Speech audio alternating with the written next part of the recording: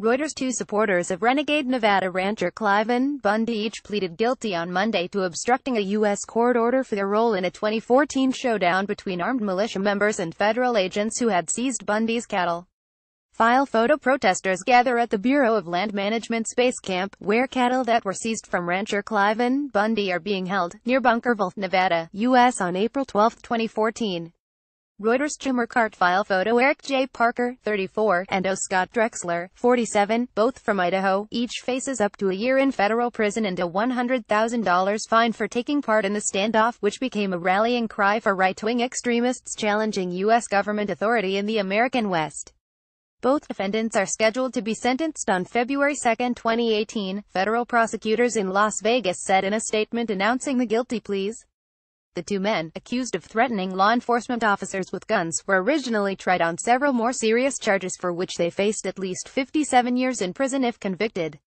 Defense lawyers argued that the two men, along with four co-defendants, were exercising constitutionally protected rights to assembly and to bear arms, casting the showdown as a patriotic act of civil disobedience against government overreach.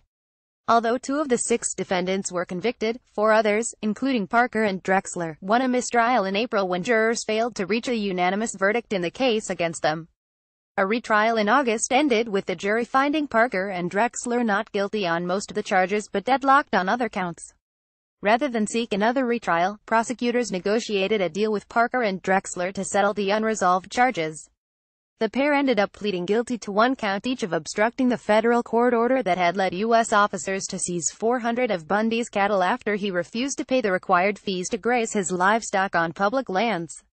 Parker and Drexler were among hundreds of supporters, many of them armed, who rallied to Bundy's cause. Outgunned federal agents retreated rather than risk bloodshed in the ensuing standoff near Bunkerville, Nevada, and Bundy's followers prevailed in recovering his herd. But Bundy and others who participated in the confrontation, including four of his sons, were later charged with conspiracy, assault and other offenses.